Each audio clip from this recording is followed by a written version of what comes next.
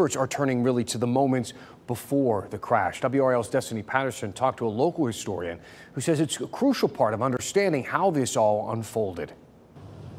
Having been a former merchant mariner, I can tell you the worst sound you ever hear on a ship is silence.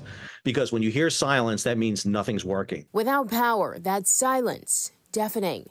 Meanwhile, the pilot on this cargo ship was likely trying his best to get back online. And what happened here is this vessel lost its ability to control itself at a key moment. From 1:24 a.m. to 1:26, we can see the ship's lights go out, come back on, and then cut off again. Just 2 minutes later, that ship crashes into the bridge's pillar.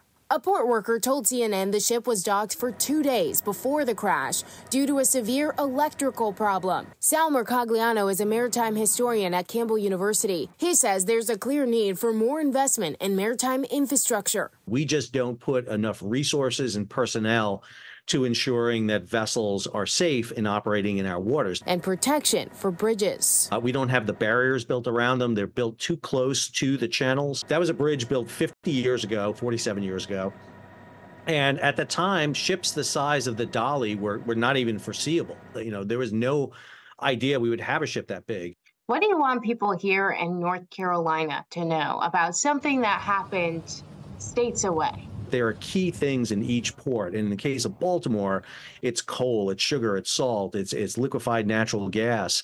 And it really demonstrates the fragility of our global supply chain. Destinee Patterson, WRAL News. And the stall will be for some time. The professor says, and we've been hearing this from a lot of professionals, that entire bridge will need to be removed from the river there, and that cleanup could take weeks or even months.